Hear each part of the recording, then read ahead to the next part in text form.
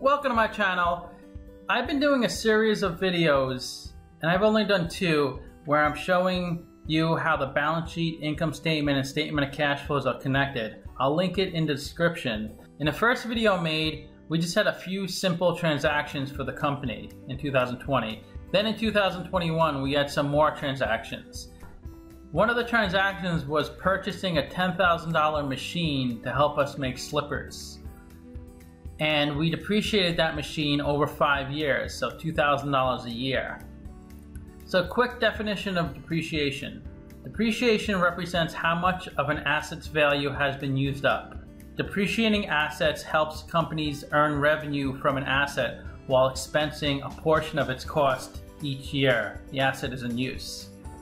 So think of the balance sheet as storage. It's not being used. The stuff on the balance sheet is just sitting in storage, not being used by anyone, just waiting to be used, collecting dust. The stuff on the income statement was taken out of storage, off the balance sheet, and put into production, put into use for the business.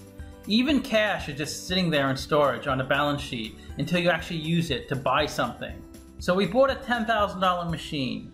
And the reason we didn't expense it, put the entire $10,000 on the income statement in the first year, is because we have to come up with a useful life for the machine.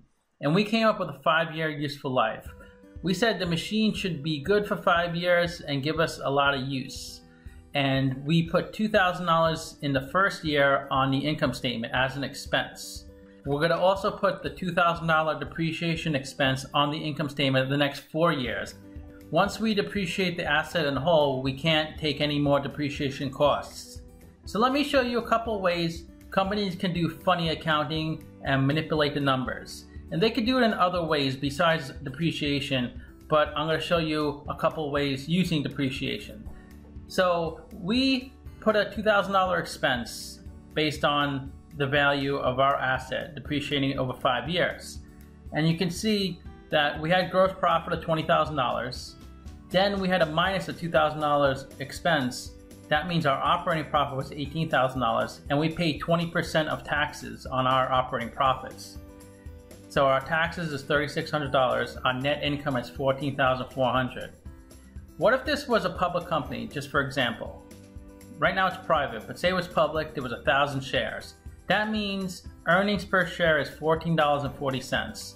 Say for example, you as the manager of the company, you're just an employee, the owners are the investors, you're just an employee, and in your contract it said if you beat the analyst estimates for earnings per share in 2021, then we'll give you a $10,000 bonus. And you saw you weren't going to beat it. And say the analyst predicted around $15 earnings per share for your company, and you saw you're at $14.40. What you can do is depreciate this asset less. So say you dropped it to $1,000, and now you see your net income went up $800. Because before I changed it, operating profit was $18,000, and we paid 20% of taxes, $3,600. But if I drop the depreciation to $1,000, that 18 goes up $1,000. Now we have to pay 20% on that additional $1,000. So we have an extra $800 of net income, and now our earnings per share beat the analyst estimates, and we get a $10,000 bonus. It's just that easy, right? But what do you say to the auditors or investors if they say, how come you depreciated this asset over 10 years? Don't you think it's gonna only last like 5 or 6 years? Why did you depreciate it over 10 years? You can just say, well, based on our analysis and how much we're going to use the machine, we just feel it's probably going to last us about 10 years. And I'm sure you can justify it and come up with different reasons, and it would probably be fine. Let's go back to the original $2,000 depreciation. You see our net income is $14,400, and look at our cash, $66,400. Now, if we wanted to conserve cash, there's a way to do it through depreciation.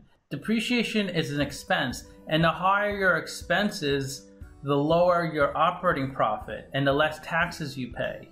So let me show you an extreme example. Say we increase depreciation to $5,000. We say this machine would last about 2 years. And you see in the original equation, we had $66,400 cash at the end of the year because we had a minus of $3,600 in taxes we paid to the government. But what if we increased it to $5,000? Watch this $66,400. Now it goes up to $67,000. We added $600 of cash just by increasing our expenses. When you increase expenses, you lower your profits and you have to pay less in taxes. And for really large companies that have lots of assets and lots of different things besides depreciation, they could play with the numbers within the legal limits and come out to zero net income and pay no taxes and save a lot of money, or they could have tons of net income and beat the analyst estimates. Whatever they want to do, they can manipulate the numbers to make it that way.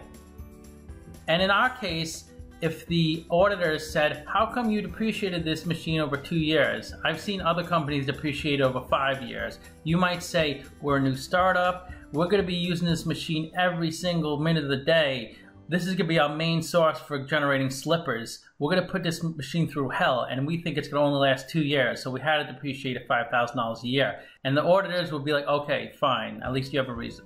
So you may be thinking, why would someone do this? Why wouldn't someone make the best decisions for a long-term growth of the company? Because most people are thinking short-term. Anybody who runs a public company is just an employee of the shareholders, and within their contract they usually have these stipulations, and they need to hit these goals because they want to make money and they want to keep their jobs. Most people are thinking short-term. They want the company to look as great as it can in the time they're there. They don't really care so much about 10, 15 years because in their mind they might not even be at the company in 10, 15 years. They want to get the big bonus. They want to get the praise from the investors, the analysts.